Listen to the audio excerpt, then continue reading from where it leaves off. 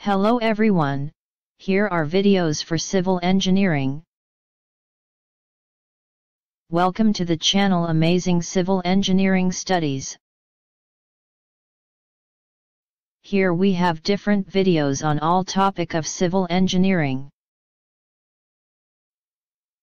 Please subscribe and press bell icon, like and share as many as possible. In this video, we will come to know about foundation in construction, purpose, and the functions of foundations, types of foundation.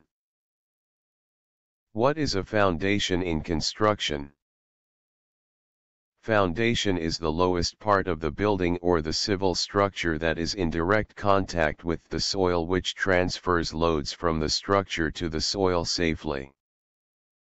Generally, the foundation can be classified into two, namely 1. Shallow foundation. 2. Deep foundation. A shallow foundation transfers the load to a stratum present in a shallow depth. The deep foundation transfers the load to a deeper depth below the ground surface. A tall building like a skyscraper or a building constructed on very weak soil requires deep foundation.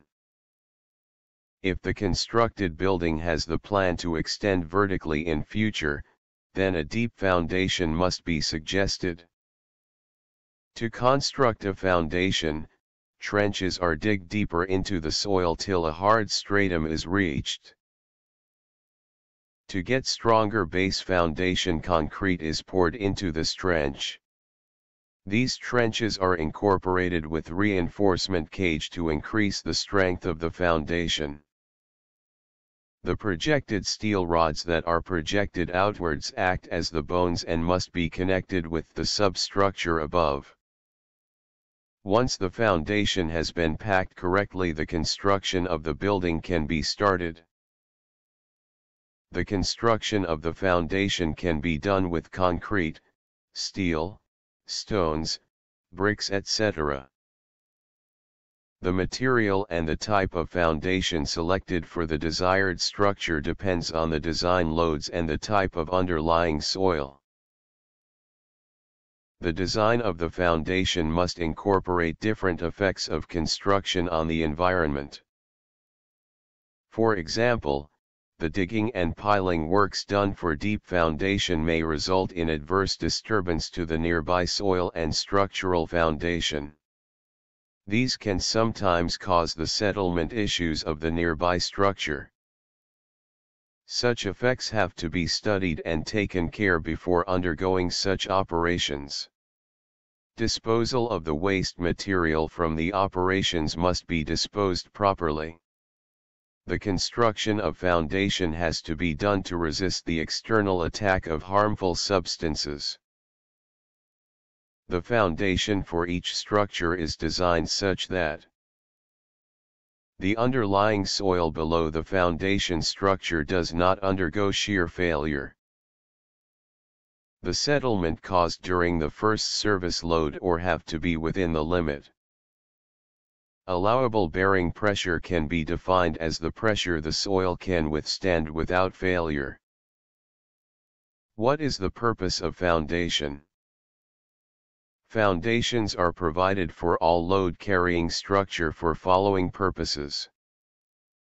Foundation are the main reason behind the stability of any structure. The stronger is the foundation, more stable is the structure. The proper design and construction of foundations provide a proper surface for the development of the substructure in a proper level and over a firm bed. Specially designed foundation helps in avoiding the lateral movements of the supporting material. A proper foundation distributes load onto the surface of the bed uniformly. This uniform transfer helps in avoiding unequal settlement of the building. Differential settlement is an undesirable building effect. The foundation serves the purpose of completely distributing the load from the structure over a large base area and then to the soil underneath. This load transferred to the soil should be within the allowable bearing capacity of the soil. Functions of foundation in construction. Based on the purposes of foundation in construction, the main functions of the foundation can be enlisted as below. Provide overall lateral stability for the structure. Foundations serve the function of providing a level surface for the construction of substructure. Load distribution is carried out evenly. The load intensity is reduced to be within the safe bearing capacity of the soil. The soil movement effect is resisted and prevented. Scouring and the undermining issues are solved by the construction of foundation. Requirements of a good foundation. The design and the construction of a well-performing foundation must possess some basic requirements that must not be ignored. They are: the design and the construction of the foundation is done such that it can sustain as well as transmit the dead and the imposed loads to the soil. This transfer has to be carried out without resulting in any form of settlement that can result in any form of stability issues for the structure. Differential settlements can be avoided by having a rigid base for the foundation. These issues are more pronounced in areas where the superimposed loads are not uniform in nature. Based on the soil and area, it is recommended to have a deeper foundation so that it can guard any form of damage or distress. These are mainly caused due to the problem of shrinkage and swelling because of temperature changes. The location of the foundation chosen must be an area that is not affected or influenced by future works or factors. Types of foundation for buildings and their uses. Foundations are classified as shallow and deep foundations. Types of foundations under shallow and deep foundations for building construction and their uses are discussed.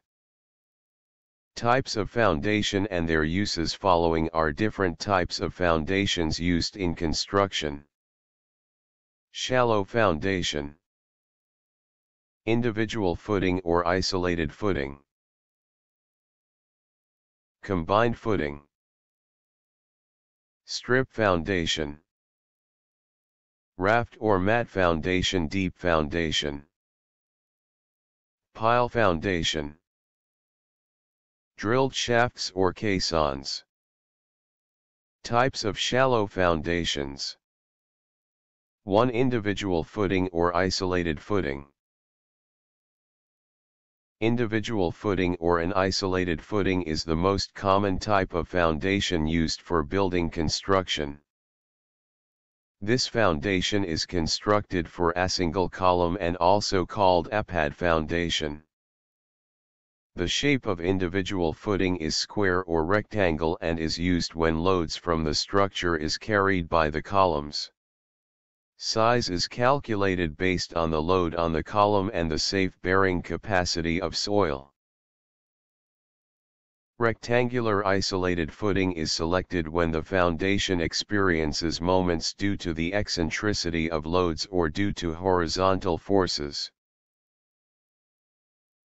For example, consider a column with a vertical load of 200 knots and a safe bearing capacity of 100 knots per square meter. Then the area of the footing required will be 200/100 equals 2 square meters. So, for a square footing, the length and width of the footing will be 1.414 m x 1.414 m. Types of isolated footings. There are various types of isolated footings such as spread footing, stepped footing, sloped footing, etc. They are usually square, rectangular, or circular in shape. Each type of footing is selected based on the soil condition and configuration of imposed loads. Isolated footings are one of the most economical types of footings and are used when columns are spaced at relatively long distances. Isolated or single footings are structural elements used to transmit and distribute loads of single columns to the soil without exceeding its bearing capacity, in addition to preventing excessive settlement and providing adequate safety against sliding and overturning. Furthermore, they are used in the case of light column loads, when columns are not closely spaced, and in the case of good homogeneous soil. Types of isolated footings. 1. Flat, pad, plain, or reinforced isolated footing. It is constructed under each column independently and is usually square, rectangular, or circular in shape. The thickness of flat isolated footing is uniform. It is provided so as to reduce the bending moments and shearing forces at their critical sections. It can be constructed from plain concrete or reinforced concrete to increase the ultimate load carrying capacity. 2. Sloped isolated footing. Sloped or trapezoidal footings are designed and executed with utmost attention to maintain a top slope of 45 degrees from all sides.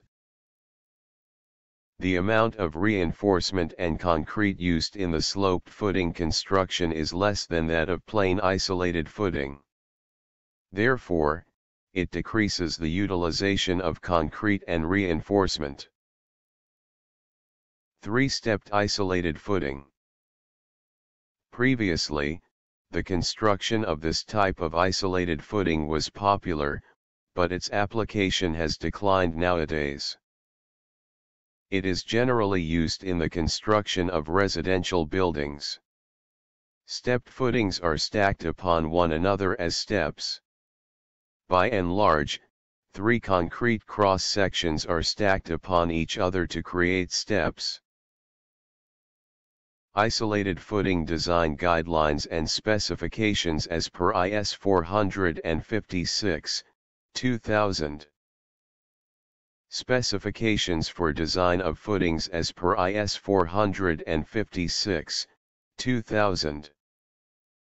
Isolated footings are designed to sustain the applied loads, moments, and forces and the induced reactions and to ensure that any settlement which may occur is as nearly uniform as possible. And the safe bearing capacity of the soil is not exceeded, CIS 1904. In sloped or stepped footings the effective cross-section in compression is limited by the area above the neutral plane. And the angle of slope or depth and location of steps is provided such that the design requirements are satisfied at every section. Sloped and stepped footings that are designed as a unit shall be constructed to assure action as a unit. Thickness at the edge of footing 1. In reinforced and plain concrete footings, the thickness at the edge shall be not less than 150 mm for footings on soils, nor less than 300 mm above the tops of piles for footings on piles. 2. In the case of plain concrete pedestals, the angle between the plane passing through the bottom edge of the pedestal and the corresponding junction edge of the column with pedestal and the horizontal plane, see Fig. 20, shall be governed by the expression 10. 0. F. CK plus 1 where 1. Q. 0 equals calculated maximum bearing pressure at the base of the pedestal in N/mm22. F. CK equals characteristic strength of concrete at 28 days in N/mm2. Moments and forces. 1. In the case of footings on piles, computation for moments and shears may be based on the assumption that the reaction from any pile is concentrated at the center of the pile. 2. For the purpose of computing stresses in footings which support a round or octagonal concrete column or pedestal, the face of the column or pedestal shall be taken as the side of a square inscribed within the perimeter of the round or octagonal column or pedestal. Bending moment. The bending moment at any section shall be determined by passing through the section a vertical plane which extends completely across the footing, and computing the moment of the forces acting over the entire area of the footing on one side of the said plane. The greatest bending moment to be used in the design of an isolated concrete footing which supports a column, pedestal, or wall, shall be the moment computed in the manner prescribed above at sections located as follows. A. At the face of the column, pedestal, or wall, for footings supporting a concrete column, pedestal, or wall. B. Halfway between the center line and the edge of the wall, for footings under masonry walls, and C. Halfway between the face of the column or pedestal and the edge of the gusseted base, for footings under gusseted bases. Shear and bond. The shear strength of footings is governed by the more severe of the following two conditions. A. The footing acting essentially as a wide beam, with a potential diagonal crack extending in a plane across the entire width. The critical section for this condition shall be assumed as a vertical section located from the face of the column, pedestal or wall at a distance equal to the effective depth of footing for footings on piles. B. Two-way action of the footing, with potential diagonal cracking along the surface of truncated cone or pyramid around the concentrated load. In this case, the footing shall be designed for shear in accordance with appropriate provisions. In computing the external shear or any section through a footing supported on piles, the entire reaction from any pile of diameter dp whose center is located dp/2 or more outside the section shall be assumed as producing shear on the section. The reaction from any pile whose center is located dp/2 or more inside the section shall be assumed as producing no shear on the section, for intermediate positions of the pile center. The portion of the pile reaction to be assumed as producing shear on the section shall be based on straight line interpolation between full value at dp/2 outside the section and zero value at dp/2 inside the section. The critical section for checking the development length in a footing shall be assumed at the same planes as those described for bending moment and also at all other vertical planes where abrupt changes of section occur. If reinforcement is curtailed, the anchorage requirements shall be checked in accordance with 26.2.3 of IS 456, 2000. Tensile reinforcement. The total tensile reinforcement at any section shall provide a moment of resistance at least equal to the bending moment on the section. Total tensile reinforcement shall be distributed across the corresponding resisting section as given below. A. In one-way reinforced footing, the reinforcement extending in each direction shall be distributed uniformly across the full width of the footing. B. In two-way reinforced square footing, the reinforcement extending in each direction shall be distributed uniformly across the full width of the footing, and C. In two-way reinforced rectangular footing, the reinforcement in the long direction shall be distributed uniformly across the full width of the footing. For reinforcement in the short direction, A central band equal to the width of the footing shall be marked along the length of the footing and portion of the reinforcement determined in accordance with the equation given below shall be uniformly distributed across the central band.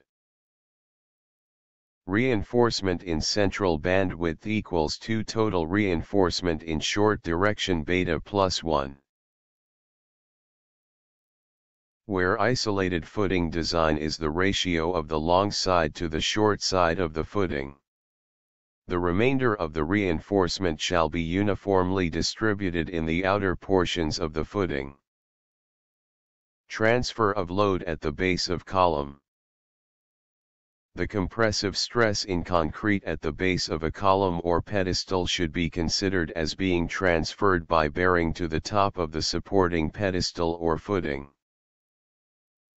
The bearing pressure on the loaded area shall not exceed the permissible bearing stress in direct compression multiplied by a value equal to square root A 1 square root A 2, but not greater than 2, where a 1 equals supporting area for bearing of footing, which in sloped or stepped footing may be taken as the area of the lower base of the largest frustum of a pyramid or cone contained wholly within the footing and having for its upper base the area actually loaded and having side slope of 1 vertical to 2 horizontal, and a 2 equals loaded area at the column base. 1 where the permissible bearing stress on the concrete in the supporting or supported member would be exceeded, reinforcement shall be provided for developing the excess force, either by extending the longitudinal bars into the supporting member, or by dowels. 2 where transfer of force is accomplished by reinforcement, the development length of the reinforcement shall be sufficient to transfer the compression or tension to the supporting member in accordance with 26.2 of IS 456, 2000. 3 extended longitudinal reinforcement or dowels of at least 0.5% of the cross-sectional area of the supported column or pedestal and a minimum of 4 bars shall be provided. Where dowels are used, their diameter shall no exceed the diameter of the column bars by more than 3 mm. 4 column bars of diameters larger than 36 mm, in compression only can be doweled at the footings with bars of smaller size of the necessary area. The dowel shall extend into the column, a distance equal to the development length of the column bar and into the footing, a distance equal to the development length of the dowel. Nominal reinforcement. Minimum reinforcement and spacing shall be as per the requirements of solid slab. The nominal reinforcement for concrete sections of thickness greater than 1 m shall be 360 mm 2 per meter length in each direction on each face. This provision does not supersede the requirement of minimum tensile reinforcement based on the depth of the section. Reinforcement detailing of isolated footing. Reinforcement detailing of footing is as much important as site investigation for the structural design of footing. A good detailing reflects the design requirement of the footing for structural stability. A good detailing of reinforcement covers topics like cover to reinforcement based on environmental considerations for durability, minimum reinforcement, and bar diameters, proper dimensioning of footing. It is desirable foundation should be detailed in both plan and elevation in drawings. That is why different aspects of reinforcement detailing of isolated footing is discussed in the following sections. Reinforcement detailing of isolated footing include concrete cover of reinforcements, minimum reinforcement and bar diameter, Reinforcement distribution in isolated footing. Dowel reinforcement. Lap splice. One concrete cover of reinforcements according to IS 456-200, the minimum thickness to main reinforcement in footing should not be less than 50 mm if footing is in contact with earth surface directly, and 40 mm for external exposed face such as surface leveling PCC. If surface leveling is not used, then it is required to specify a cover of 75 mm to cover uneven surface of excavation. 2. Minimum reinforcement and bar diameter. Minimum reinforcement shall not be less than 0.12% of the total cross-sectional area. The minimum diameter for main reinforcement should not be less than 10 mm. 3. Reinforcement distribution in footing. In one-way RCC footing, the reinforcement is distributed uniformly across the full width of footing. In two-way square footings, the reinforcement extending in both directions is distributed uniformly across the full width of the footing. But in the case of two-way rectangular footings, reinforcement is distributed across the full width of footing in long direction. However, for short direction, the reinforcement is distributed in the central band as per calculations below. The rest reinforcement in short direction is distributed equally on both sides of the central band. Reinforcement in central band equals to total reinforcement in short direction, xy, plus 1. Where y is the long side and x is the short side of the footing. 4. Dowel reinforcement. Dowel reinforcement is used to tie the isolated footing to the above column. With regard to dowel reinforcement development length, the development length of dowel bars into the column and the isolated footing shall be provided and clearly shown in the design drawings. See figure. 5. Lap splice. Splice length of dowel and column reinforcement shall be clearly shown. Anchorage of both flexural and dowel reinforcement lengths shall be checked to prevent bond failure of the dowels in the footing and to prevent failure of the lap splices between the dowels and the column bars. Combined footing. Combined footing is constructed when two or more columns are close enough and their isolated footings overlap each other. It is a combination of isolated footings, but their structural design differs. The shape of this footing is a rectangle and is used when loads from the structure is carried by the columns. Combined footings are provided only when it is absolutely necessary, as 1. When two columns are close together, causing overlap of adjacent isolated footings. 2. Where soil bearing capacity is low, causing overlap of adjacent isolated footings. 3. Proximity of building line or existing building or sewer, adjacent to a building column. See figure. Figure showing combined footing. Types of combined footing. The combined footing may be rectangular, trapezoidal, or T-shaped in plan. The geometric proportions and shape are so fixed that the centroid of the footing area coincides with the resultant of the column loads. This results in uniform pressure below the entire area of footing. Trapezoidal footing is provided when one column load is much more than the other. As a result, the both projections of footing beyond the faces of the columns will be restricted. Rectangular footing is provided when one of the projections of the footing is restricted or the width of The footing is restricted. Figure showing types of footing. Rectangular combined footing. Longitudinally, the footing acts as an upward loaded beam spanning between columns and cantilevering beyond. Using statics, the shear force and bending moment diagrams in the longitudinal direction are drawn. Moment is checked at the faces of the column.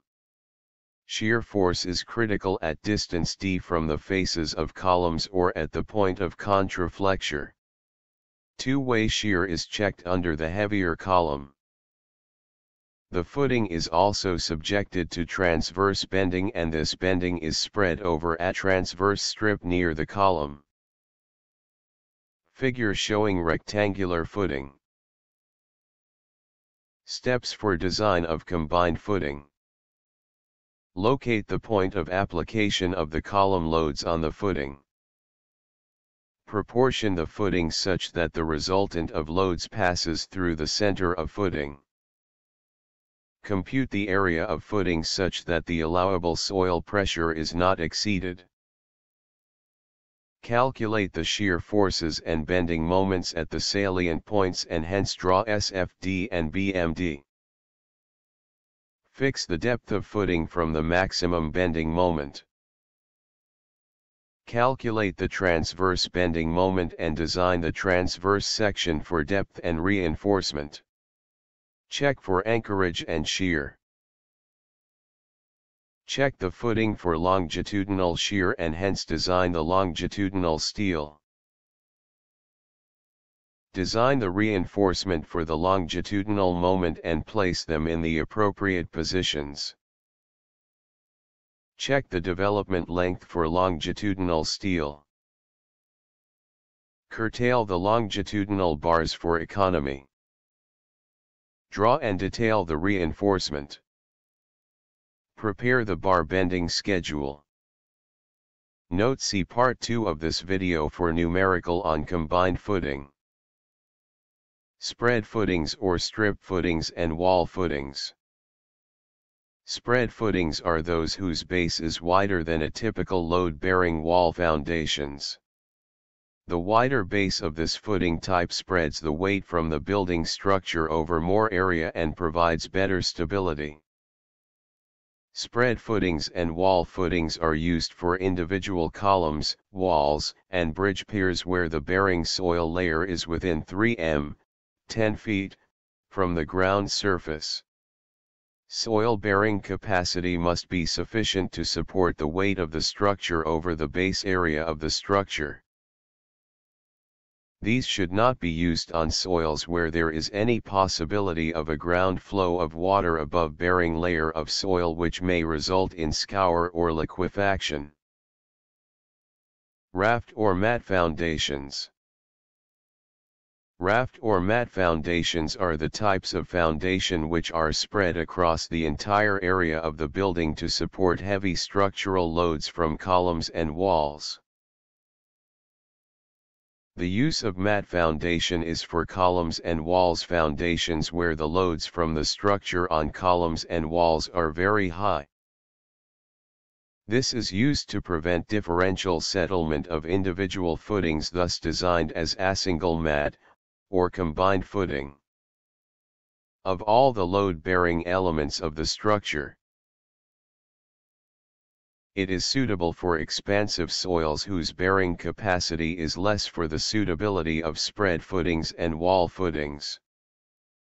Raft foundation is economical when 1/2 area of the structure is covered with individual footings and wall footings are provided.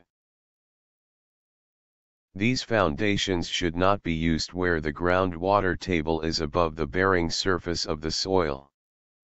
The use of foundation in such conditions may lead to scour and liquefaction. Types of deep foundation. 6 types of deep foundations used in construction and their uses. Deep foundation is required to carry loads from a structure through weak compressible soils or fills onto stronger and less compressible soils or rocks at depth, or for functional reasons. Deep foundations are founded too deeply below the finished ground.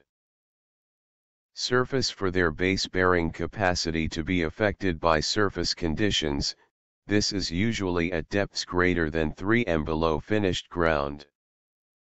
Level. Deep foundation can be used to transfer the loading to a deeper, more competent strata at depth if unsuitable soils are present. Near the surface. Types of deep foundation. Basements. Buoyancy rafts, hollow box foundations. Caissons. Cylinders. Shaft foundations. Pile foundations. One basement foundation. These are hollow substructures designed to provide working or storage space below ground level. The structural design is governed by their functional requirements rather than from considerations of the most efficient method of resisting external earth and hydrostatic pressures. They are constructed in place in open excavations. 2 buoyancy rafts, hollow box foundations. Buoyancy rafts are hollow substructures designed to provide a buoyant or semi-buoyant substructure beneath which the net loading on the soil is reduced to the desired low intensity. Buoyancy rafts can be designed to be sunk as caissons, they can also be constructed in place in open excavations. 3 caissons foundations. Caissons are hollow substructures designed to be constructed on or near the surface and then sunk as a single unit to their required level. A caisson foundation, also called as pier foundation, is a watertight retaining structure used as a bridge pier, in the construction of a concrete dam, or for the repair of ships. It is a prefabricated hollow box or cylinder sunk into the ground to some desired depth and then filled with concrete, thus forming a foundation. Caisson foundation is most often used in the construction of bridge piers and other structures that require foundation beneath rivers and other bodies of water. This is because caissons can be floated to the job site and sunk into place. 4 cylinders. Cylinders are small single-cell caissons. 5 drilled shaft foundations. Shaft foundations are constructed within deep excavations supported by lining constructed in place and subsequently filled with concrete or other prefabricated load-bearing units. A drilled pier is a deep foundation system that uses a large diameter concrete cylinder constructed by placing fresh concrete and reinforcing steel into a drilled shaft. It is also called as a caisson, drilled shaft, cast in drilled hole piles. CIDH piles, or cast in situ piles. For the construction of a drilled pier, a large diameter hole is drilled in the ground and filled with concrete subsequently. The difference between a drilled pier and bored pile is basically of the size. Note these deep foundation will be discussed in deep in another video. Part 3 of foundation. Drilled shafts can transfer column loads larger than pile foundations. It is used where the depth of hard strata below ground level is located within 10 m to 100 m, 25 feet to 300 feet. Drilled shafts or caisson foundation is not suitable when deep deposits of soft clays and loose, water-bearing granular soils exist. It is also not suitable for soils where caving formations are difficult to stabilize. Soils made up of boulders, artesian aquifer exists. 6 pile foundations.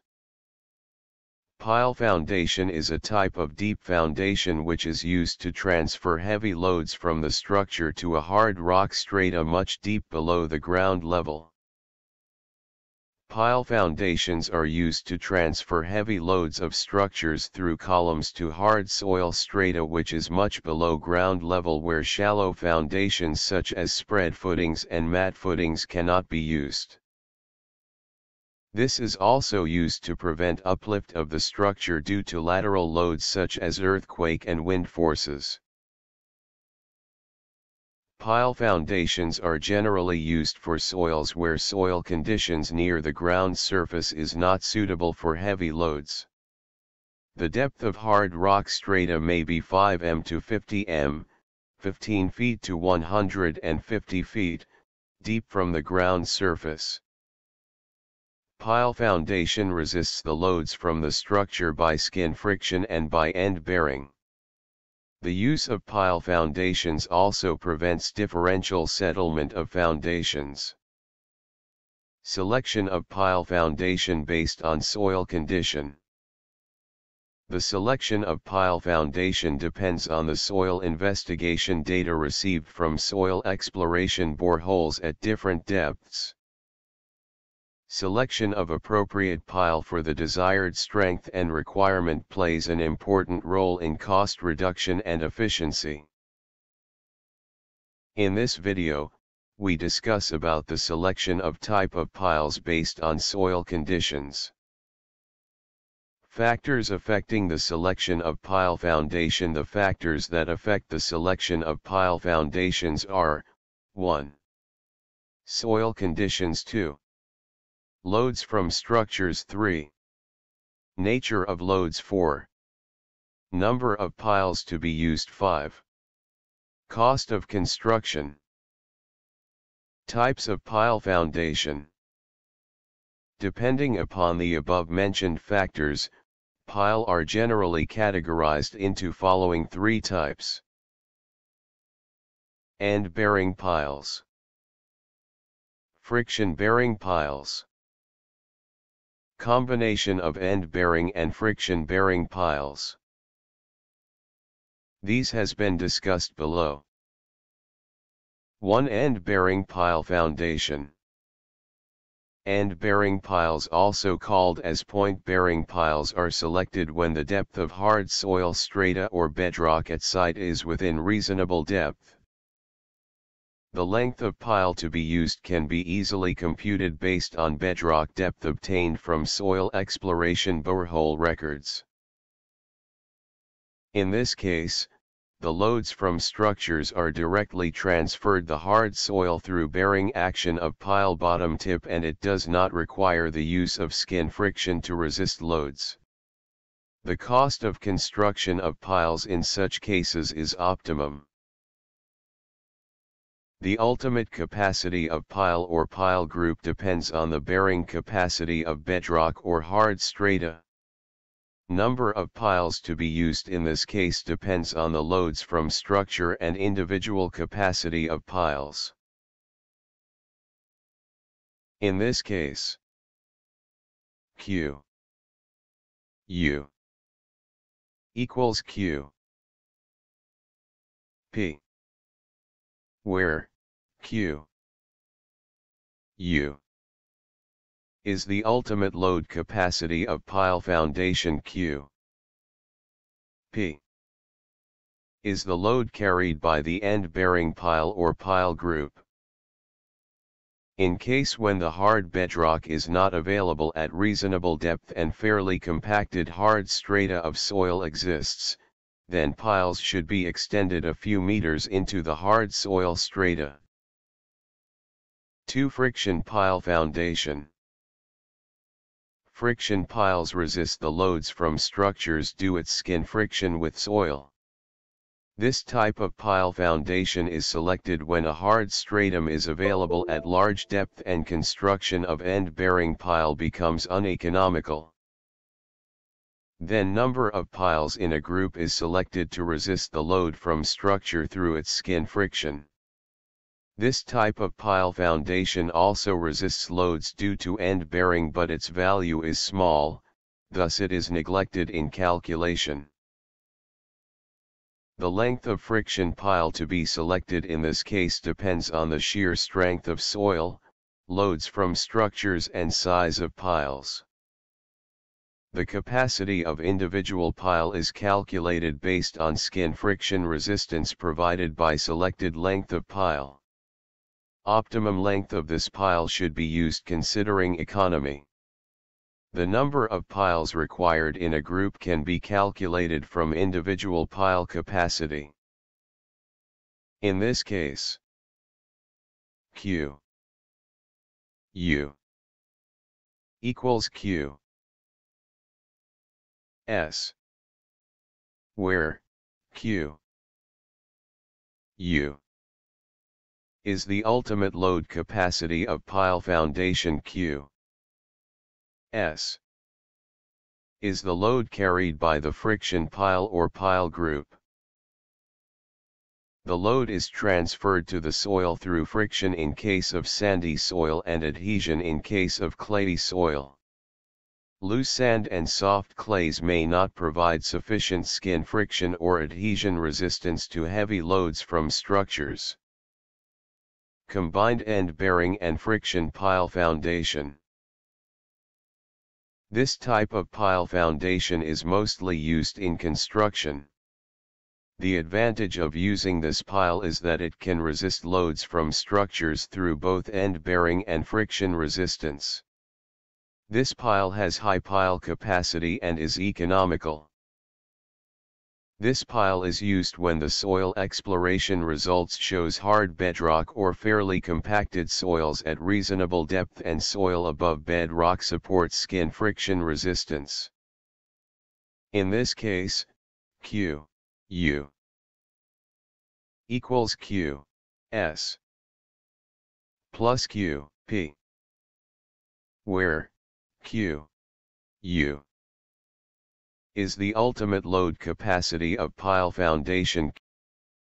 Q S is the load carried by the friction pile or pile group. Q P is the load carried by the end bearing pile or pile group. The load is transferred to the soil through friction in case of sandy soil and adhesion in case of clayey soil. Thank you for watching. For now, please subscribe, like, share and do not forget to press bell icon.